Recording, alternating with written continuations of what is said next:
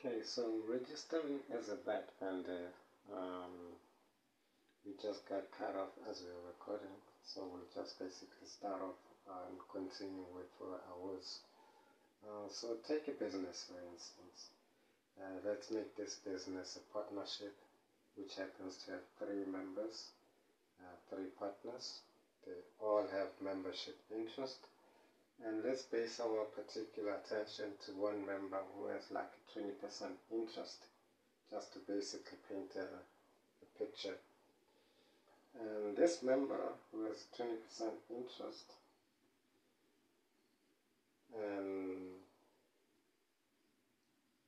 you would maybe think that when now the partnership wants to register as a VAT vendor because they assumedly comply with all the requirements, so now they have to register for VAT, and he has a 20% interest.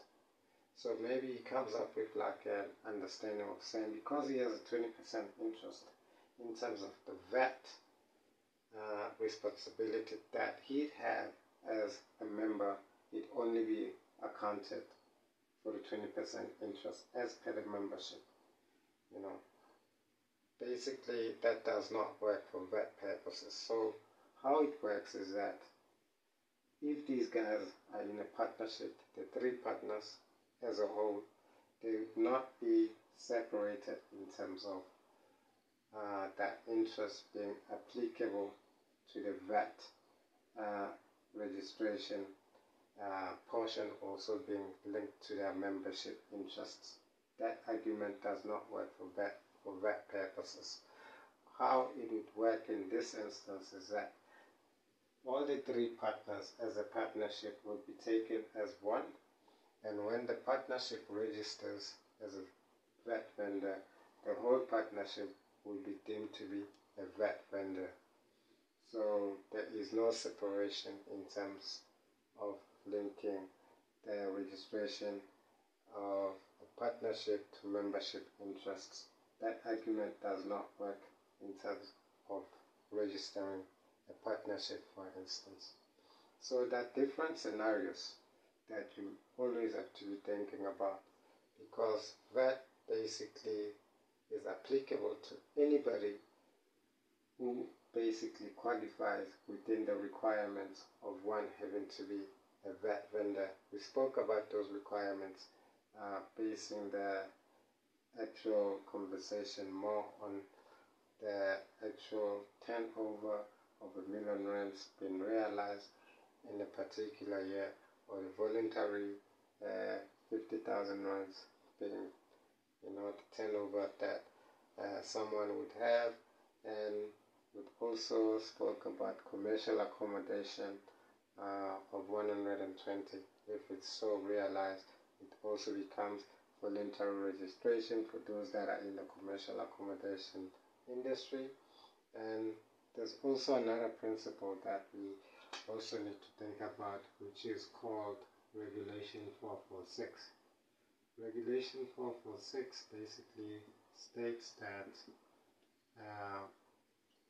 if you happen to incur a lot of startup costs for a business, and you've incurred substantial costs in setting up the business and so forth, and you have not as yet generated turnover of more than 50,000 rands, so that you would register on the voluntary registration part, or the 1 million turnover, which basically would allow you to register on a compulsory registration as per the VAT norm, but you have not been able to satisfy either one of those portions so far as the turnover part is concerned.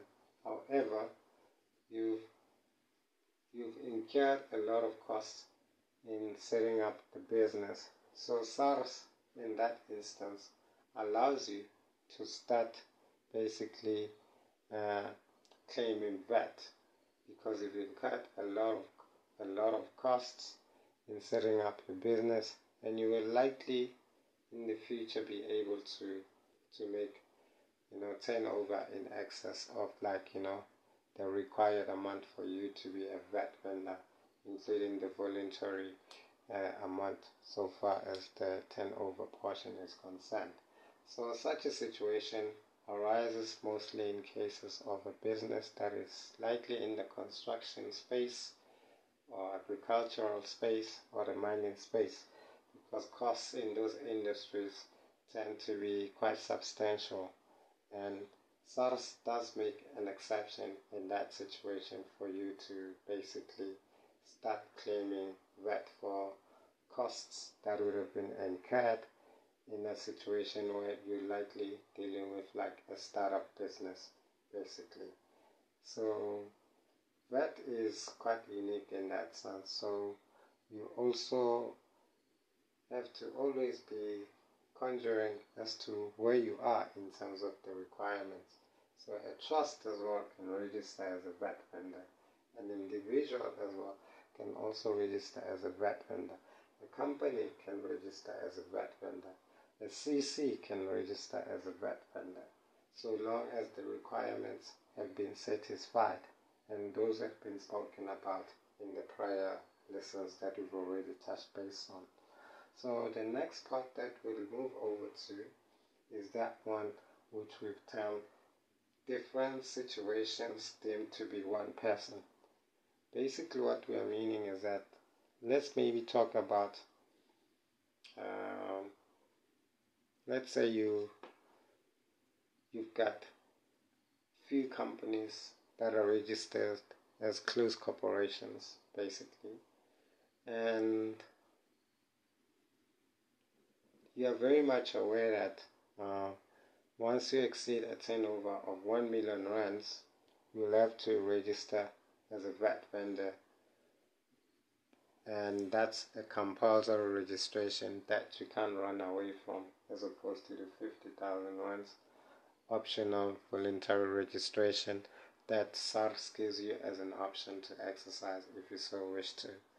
But now you get yourself in a situation where you've got, let's say, 4 closed corporations, and these 4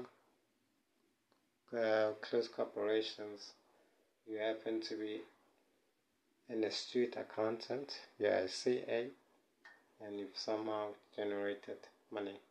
Continue this tomorrow.